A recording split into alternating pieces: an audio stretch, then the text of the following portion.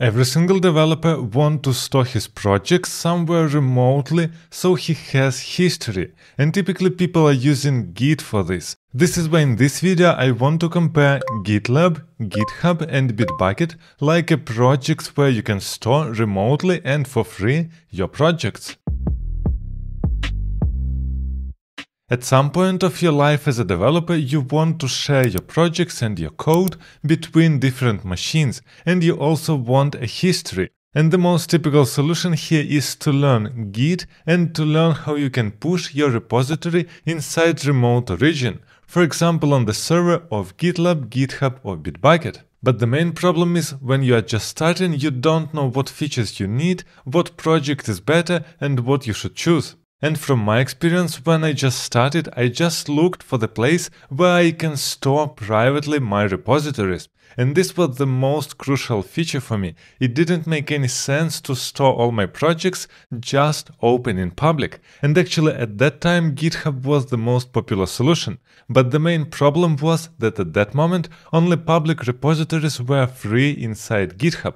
Nowadays it is not like this, you can have private repositories there. But actually at that time when I was a junior, I didn't want to show my bad code to other people, which is totally normal. This is why private repositories were a must for me. So let's start with our comparison. First of all, who are the owners of these three companies? First of all, GitHub is owned by Microsoft, GitLab is owned by GitLab company itself, and Bitbucket is owned by Atlassian family. And already this information can change your decision. For example, if you like Microsoft, it makes a lot of sense to look inside GitHub.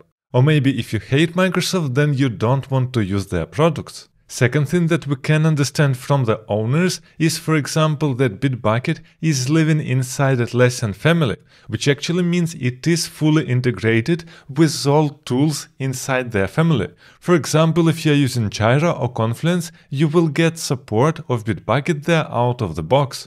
Now let's talk about amount of users that each company owns. GitHub is the most popular product here, and they have more than 40 million users. And actually this number is so huge because everybody are storing their public projects inside GitHub, every single company. If we're talking about repository for React, Angular, Vue or any other framework or library, you will find it directly inside GitHub. You won't find it on GitLab or Bitbucket, for example, because they are not that popular. But it doesn't mean that you should directly choose GitHub just because it is the most popular. For example, inside GitLab they have somewhere between 200 and 500,000 users. And inside Bitbucket they were celebrating 10 millions of users inside their system. Which actually means for me every single company inside this list are super stable, there are lots of users and we can't really choose one company here just related to the amount of users. Now let's talk about updates and new features. And actually I used all of these systems and I must say that Atlassian family and Bitbucket doesn't have a lot of features. Now let's compare updating. And actually if we are talking here about Bitbucket and Atlassian, I will put it on the third place because we are waiting for features there like years. And there are lots of features inside GitHub and GitLab that were still missing inside Bitbucket, which actually means you are getting the system that is not out of date, but you won't get any new stuff there. And even if you want some advanced features, they are just not there like 5 or 10 years already. And from my perspective, if we are comparing GitLab versus GitHub, there are lots of new features inside GitLab, and they really release lots of features every single month. So here I will put GitLab on the first place and GitHub on the second. Inside GitHub you still get new features, but they are releasing them not that often. And here is important thing to mention. Doesn't matter what company we're talking about, if all people want some really new cool feature, they are trying to put it always in a paid tier, which actually means it doesn't always mean that you will get this new nice feature in a free tier. They really want to sell their product to you. This is why I would recommend you to understand what features you need and try to check if you have all these features inside free tiers. And the next point here is the most important for me. These are private repositories. And as I already said long ago, GitHub didn't have on the free tier private repositories. But now all these three companies, GitHub, GitLab and Bitbucket, have inside by default, inside free tier, private repositories. But there is a small catch. We must talk about limits here. You can't just throw endlessly files inside repositories. Every single repository inside every single provider has its limit.